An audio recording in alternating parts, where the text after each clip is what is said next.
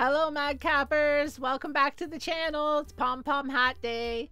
This sheet is available on our website for free download, and I'll put a link in the description. I'm starting with a nice big piece of fleece that stretches in the 23.5 or 60 centimeter wide direction, and then it's going to be just a bit longer. I'm going to sew that back seam all the way down, and then when I finish doing that, I'm going to top stitch each of those raw edges flat, so I have a nice flat seam in my hat. Do a nice neat job. It is a little challenging because it's a long seam. Mine is 24 inches or 62.5 centimeters long, but now I'm going to fold this piece in two so that I have a double layer hat, and I'm going to bring those two raw edges up to the top to meet each other, wrong sides together. And still working with a tube, I'm going to sew those two together all the way around. Once I've done that, I'm just going to roll that seam down into the hat. So this part where the seam is going to become the inside of my hat. And I'm just going to even up the pattern. And now I'm going to do another line of sewing in between that top fold and that seam, but closer to the seam, but on the top side of the seam. And my seam is going to be just under 1.5 inches, but more like 1 inch away from the top fold, or 2.5 centimeters. And once I've done that, I'll remove my pins, take a look at my seam and make sure that I'm happy with it. And now the notching part. So what I'm going to do is I'm going to remove some of the extra fabric that's just going to be in the folds of my gathering. So by removing some of that fabric, I make less fabric in the gather and a neater, cleaner top of my hat.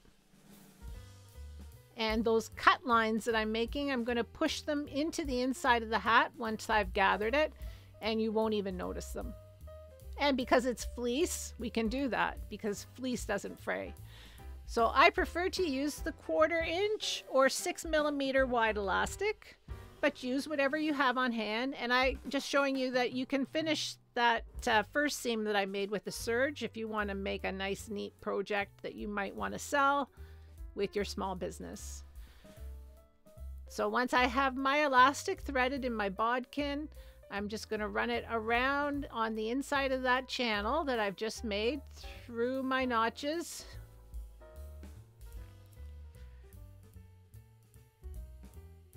And it's pretty easy to do with these notches. And I'm just going to pull it tight, and I'm going to spread that gathering out evenly as I do that. And I'm going to work from the inside of the hat because I want my knot. I'm going to do a triple knot to tie off the elastic, but I want my knot on the inside of the hat.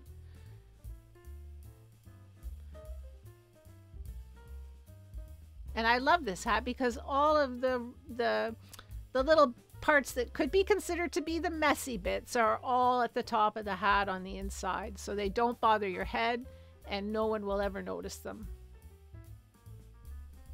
This really is a super beginner sewer project because the hat only has 2 main seams to sew, and it's just straight sewing. You don't even have to finish that first joining seam with the serge because again, it's all up at the top of the hat.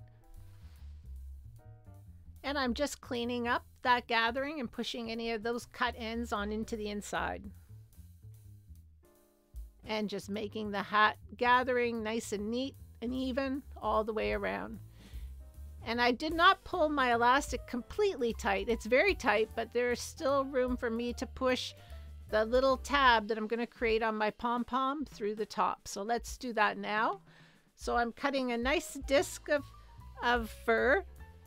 Mine happens to be about 5.5 inches or about 145 millimeters. And you can make your pom-pom as large as you'd like. My fur is quite long, so this is going to be a stunning pom-pom. And I've just sewn a little tab onto the part of the pom-pom where the fur is going in the opposite direction. And that way I'm not interrupting the fur.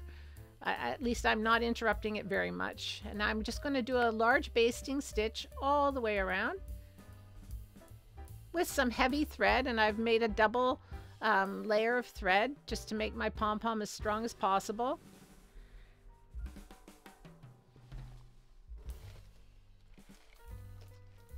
And I use a nice high loft premium density polyester. It's a fill that you can get at any sewing supply store, or you can get it online. And I just make a small ball and I tuck it inside the little bowl that I've created by pulling on my thread and gathering it up. And I'm just going to tie it off. Now I have a few videos on my channel about making a pom-pom. There are some other pom-pom hat videos too that describe how to do this, and I'll link them in the description. And now I'm going to use the pin method. So I'm going to push my tab into the top of my hat, and I'm going to use a large safety pin once I've done that to fasten the pom-pom onto the hat.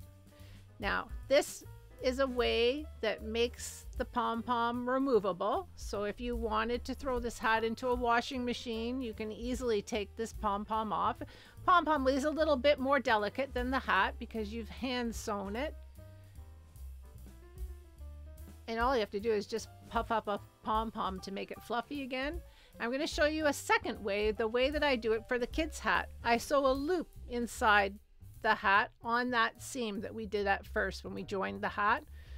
So I'm putting a little loop on the inside at the top of the hat. I'm sewing it onto that seam, and I'll do the opposite with my tie. Instead of making a loop, I'm going to make two ends. I'll sew it onto the pom-pom, and I'm going to make the pom-pom the same way that I just did, other than the fact that my little loop is now a tie. And when I gather it up, I'll tie it off nice and tightly in a triple knot.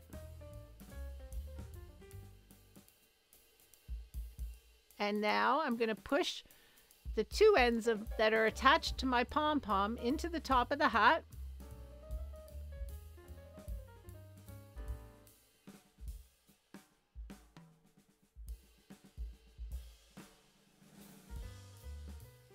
And I'm going to fasten it onto that loop. Fluff up the pom-pom, push the ends in.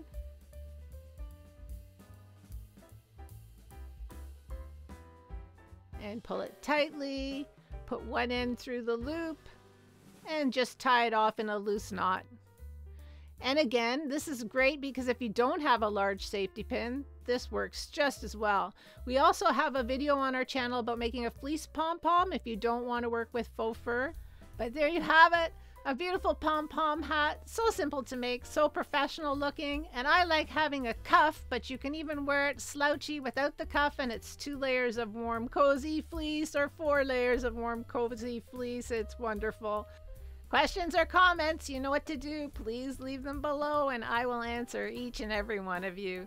So until we meet again, Madcappers, this is Tori Capes from Madcap Hats signing off with a thank you and a heartfelt goodbye. We'll see you soon.